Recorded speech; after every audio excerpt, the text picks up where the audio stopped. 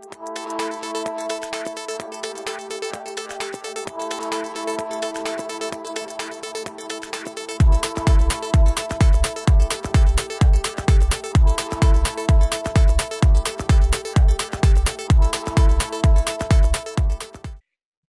everyone, and welcome to the ISCP webinar on cardiovascular issues associated with COVID-19, which has been organized by Professor Hasegawa on behalf of the International Society of Cardiovascular Pharmacotherapy. I'm Juan Carlos Gasky, Professor of Cardiovascular Science at St. George's University of London, and a past president of ISCP. I am delighted and honored to chair this educational activity, and allow me to very briefly introduce our excellent speakers and the important topics that will be addressed today. Professor Koji Hasegawa is Director, Division of Translational Research, National Hospital in Kyoto Medical Center. He's a clinical professor at the Faculty of Medicine at Kyoto University, and is also a past president of ISCP. Professor Hasegawa's talk will be about myocardial injury in COVID-19.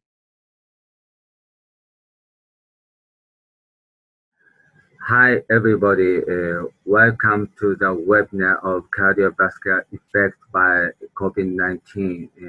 I'm Koji Hasegawa from Kyoto, the past president of ISCP.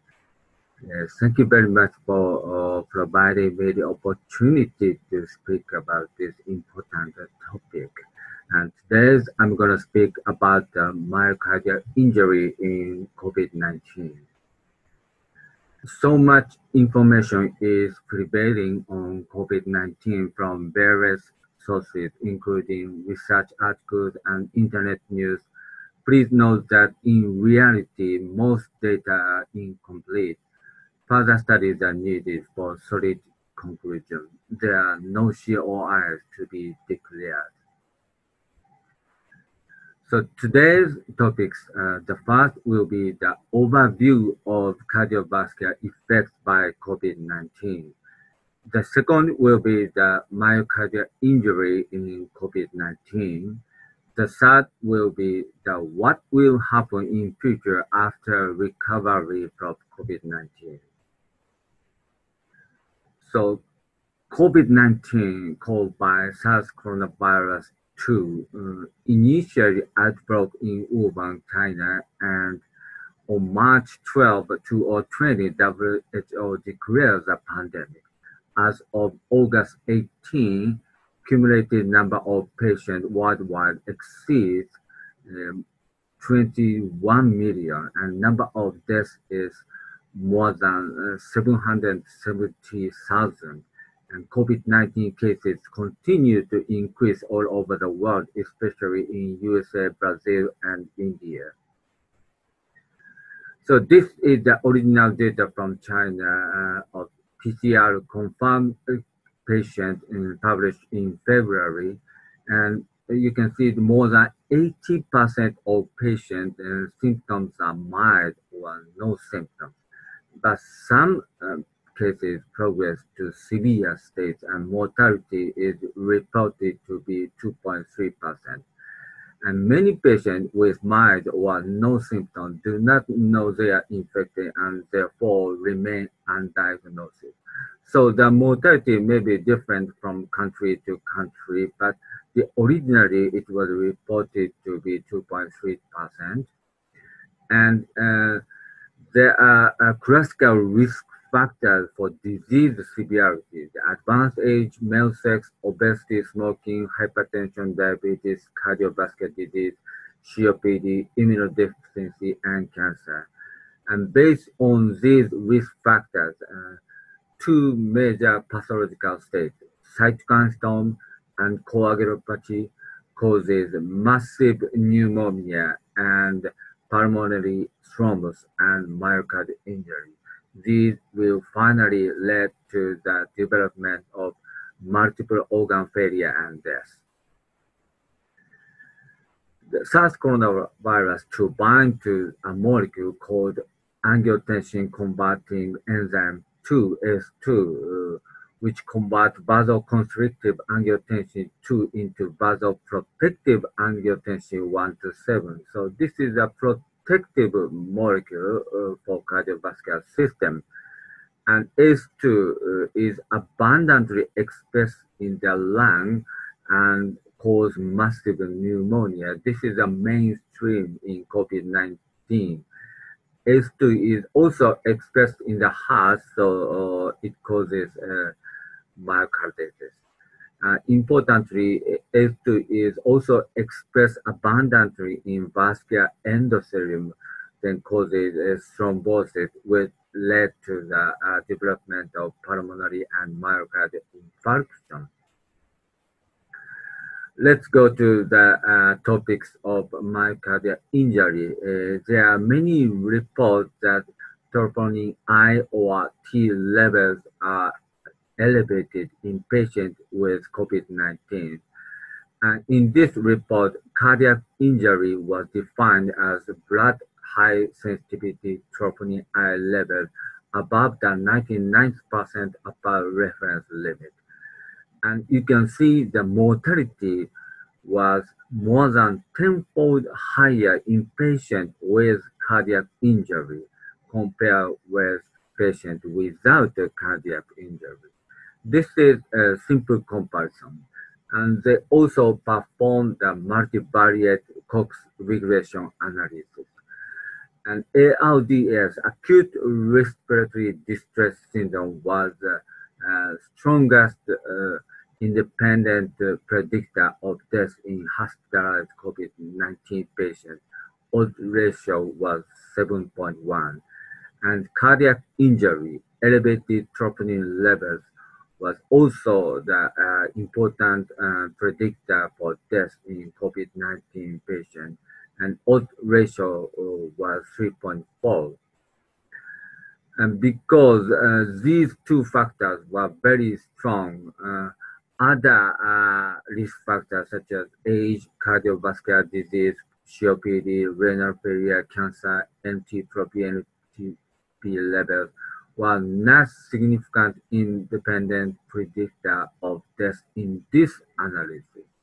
So ARDS and cardiac injury were very strong predictive factors for death in COVID-19.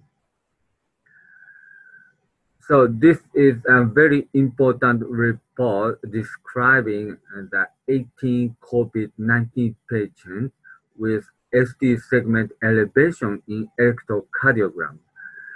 Among 80 patients, 8 patients were diagnosed as myocardial infarction due to the obstruction of the epicardial coronary arteries.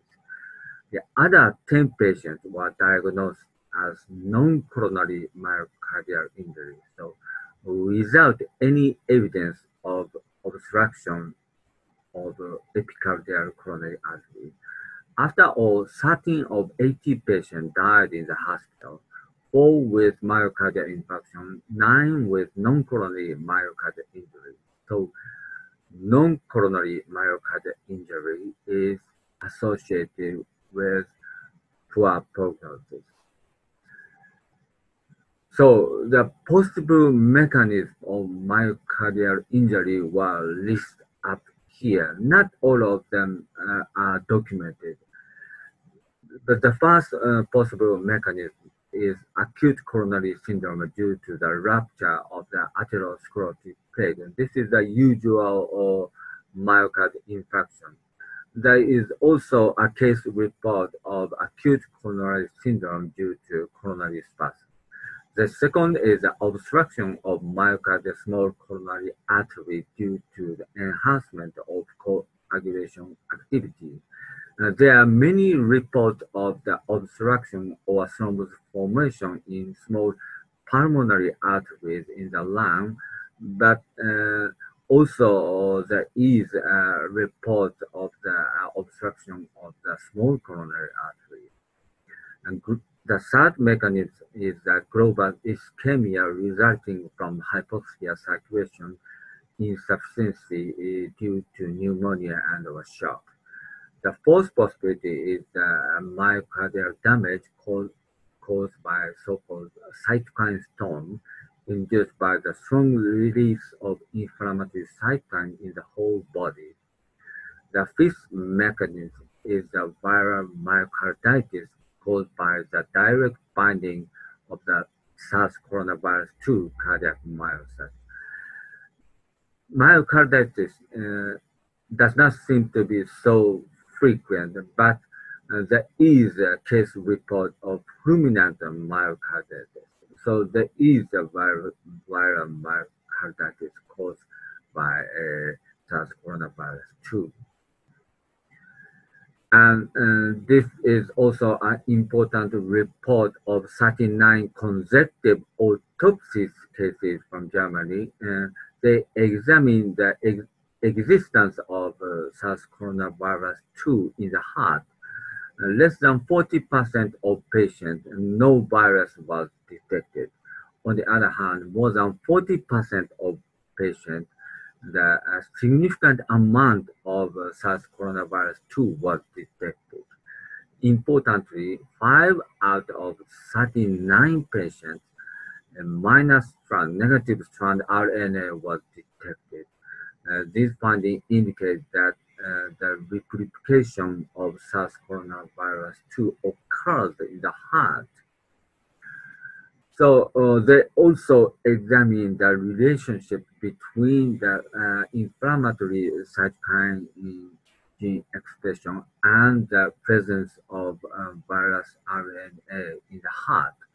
The gene expression of inflammatory cytokines such as TNF-alpha, interferon gamma, cytokine ligand 5, and interleukin 6, 8, and 18 was significantly higher in heart with a large amount of virus than no virus had. So there was a significant relationship between the presence of viral RNA and cytokine expression. On the other hand, infiltrate of inflammatory cells such as lymphocytes or macrophage was similar between a large amount of virus had and no virus had. So the presence of virus was not associated with infiltrate of inflammatory cells. So we cannot say myocarditis histologically, but the presence of SARS coronavirus 2 in the heart was associated with the increased expression of inflammatory cytokines. What will happen in the heart after recovery from COVID-19? And this report describes the cardiac MRI findings in patients recently recovered from COVID-19. The time interval from diagnosis to cardiac MRI was 71 days, so more than 2 months. And high sensitivity troponin T was detectable in more than 70% of patients. Abnormal cardiac MRI finding was observed in 78%. These cardiac MRI abnormal findings might represent the scar of inflammation, but because troponin T was detectable, these abnormal MRI findings might represent chronic myocardial damage. So there is a possibility that myocardial damage continues more than 2 months after recovery from COVID-19. Summary of myocardial injury in COVID-19 are the elevation of blood troponin level. Cardiac injury is strongly associated with death in hospitalized COVID-19 patients. And cardiac injury unrelated with epicardial coronary artery obstruction is frequent. And the SARS coronavirus 2 exists in the heart of died COVID-19 patient and is associated with inflammatory cytokine expression. Later than 2 months after the diagnosis of COVID-19, blood troponin was detectable and abnormal cardiac MRI findings were observed in majority of patients. So there is a possibility that SARS coronavirus 2 continues to exist in the heart with inflammatory responses. A long-term follow-up will be required after recovery from COVID-19. This is my perspective, and further studies are needed to clarify this issue. Thank you very much for your attention.